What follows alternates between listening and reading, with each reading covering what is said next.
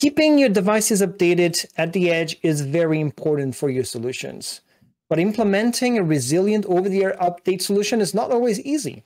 Alex and Saravanan from the Azure Devices and Platform team are here to show us, using an Azure Percept Dev Kit, how it's done. This is today on the IoT Show.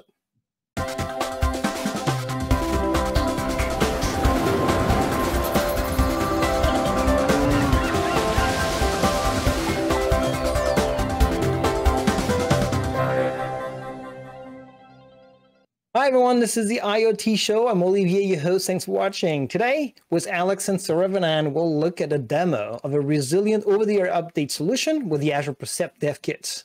Alex, Saravanan, thanks for joining us today. How are you? Good, thanks, Olivier. Good, thanks, Olivier. Thanks for hosting us. Always. So let's go with you, Alex, first. Short introduction about yourself, your team, and what you're doing at Microsoft. Yeah, my name is Alex Akison, and I'm a PM on the Azure Edge and Platform team. And my role is building the leading update story for our Edge AI and IoT ecosystem. Nice. How about you, Saravanan? I'm Saravanan Somasundaram. I'm a developer in the Azure Edge and Platform team. I own the design and architecture of the update stack for Azure Percept devices. Okay, so the Azure Percept device, we have a couple of videos about it. It's been announced at Ignite, and it's really about telling the story and showing the story of the intelligent edge, right, in a nutshell, right, with state-of-the-art hardware, but also state-of-the-art practices for security, for a bunch of things. And today we're going to focus on that over-the-air update we're going to go through the architecture. We're going to look at the demo.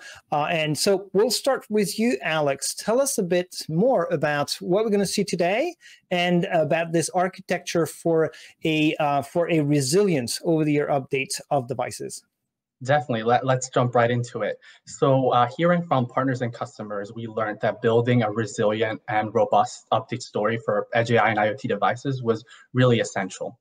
So with Azure Percept Dev Kit, we've integrated a lot of tools and services from Azure in building this leading over-the-air update stack. So let's look at our update architecture for the Azure Percept Dev Kit. So as you can see here, you can see the Azure Percept Dev Kit on the left, on the right, and Azure IoT Hub on the left. As you can see, there's three core components that we want to update. There's the firmware, the host OS, and the data partition with all the AI models. Let's talk about the AI models first. To update those, we use Azure IoT Edge. Azure IoT Edge allows us to deploy, monitor, and update those AI models, and those run all as standard containers in the data partition on the device. Next, there's the host OS and the firmware. And to update that, we use the device update for IoT Hub, which is a new service.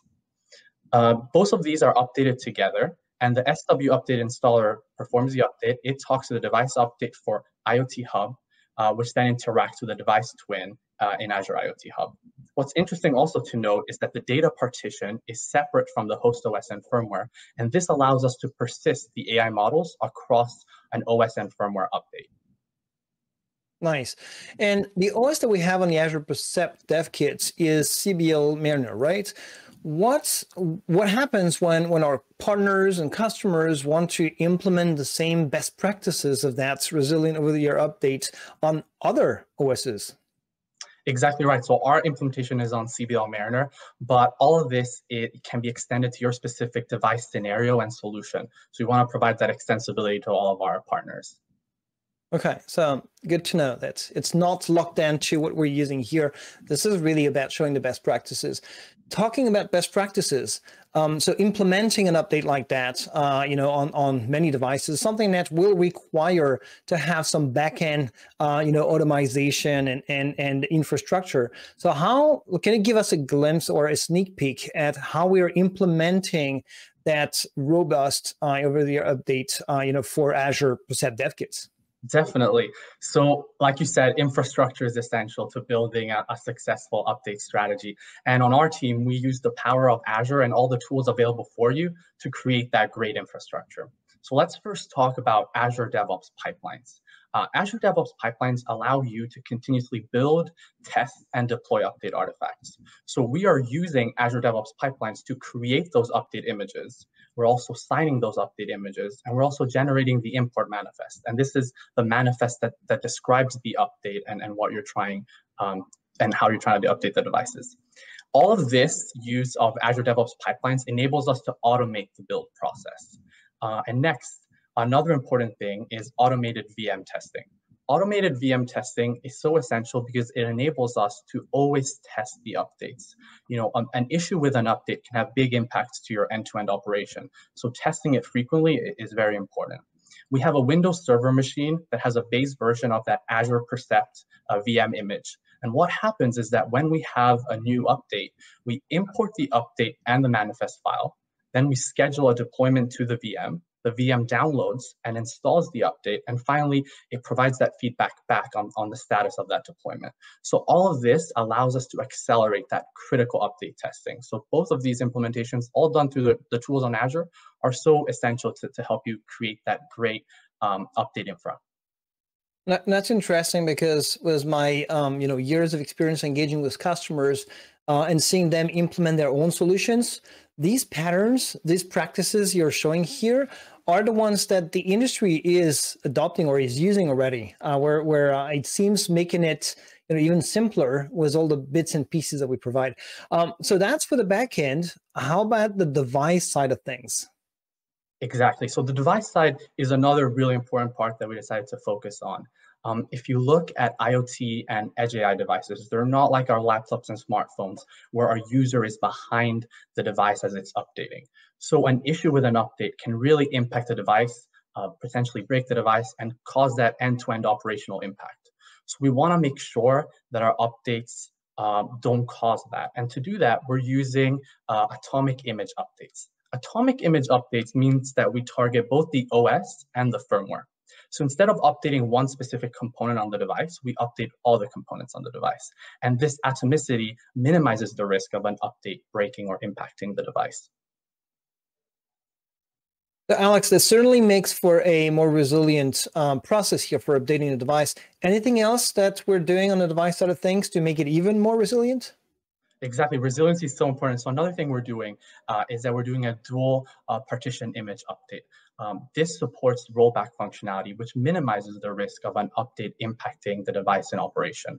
Rollback functionality means that if there's an issue with the update, the device has the ability to go back to its pre-update state. Nice, easy. And actually, interestingly, this is also a very common pattern in the industry of IoT for updating devices. Okay, so now I'll turn to Saravanan because the title of the episode here is Demo of a Resilient OTA update process. So Saravanan, now let's look at what it takes to do the update and do it in real life. Sure. So when we talk about update, there are three main steps involved in the update flow. We import the update, deploy the update, and monitor the device to update to look for the progress of the update. During the import phase, the device builder would leverage the DevOps pipeline to create a few artifacts. There are two artifact groups that's of importance. One is the image payload and another is the update payload. The image payload is used to directly flash the image on the devices in the factory floor. The update payload is used to input the update content to device update for IoT Hub. We can either use the UX or the API to complete the import process. Now let's get to the demo to look into the import process.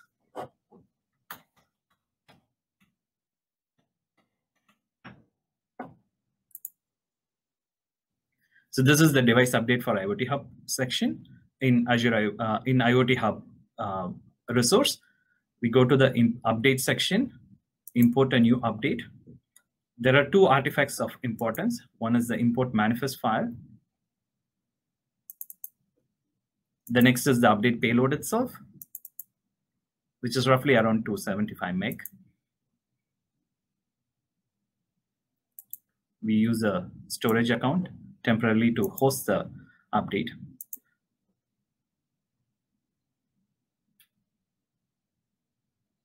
The import process typically takes anywhere around 5 minutes to 1 hour, depending on the size of the update payload.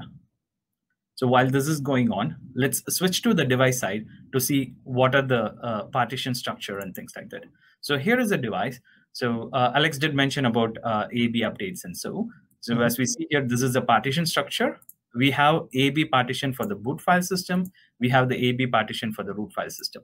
As a fresh device, what happens is the root is mounted on the root file system A.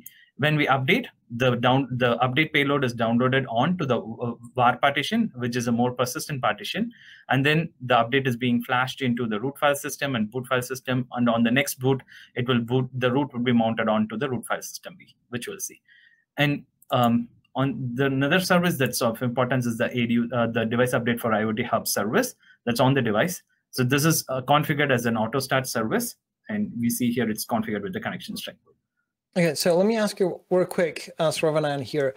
So you talked about the AB mechanism here and the fact you need the daemon here for the Azure Update service.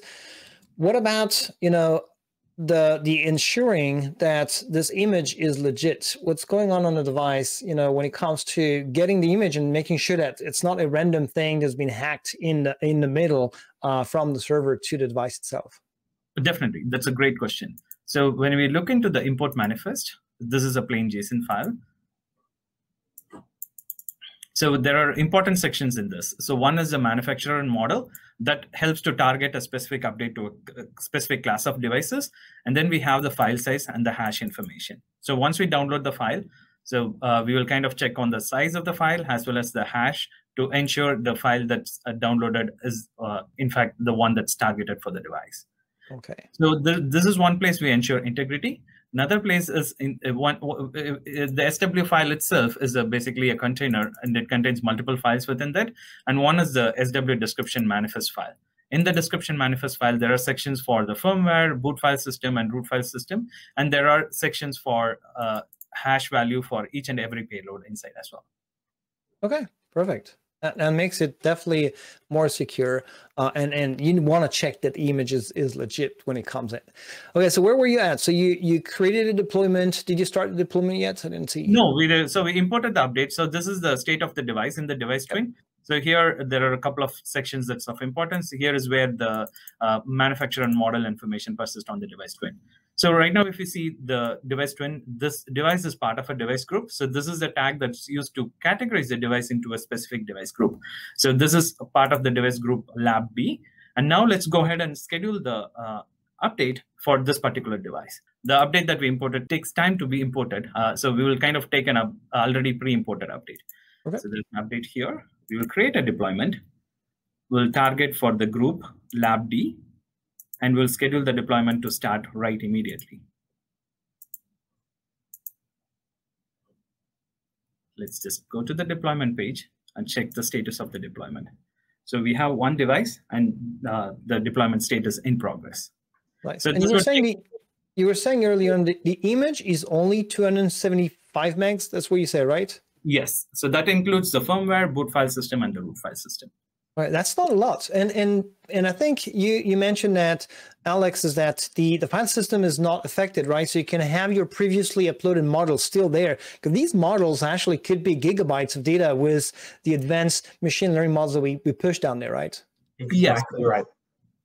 So now that we started the deployment and the deployment is complete, so we have one device in progress. Let's refresh to check on the state of the service. So the deployment has succeeded. Now let's check on the device side.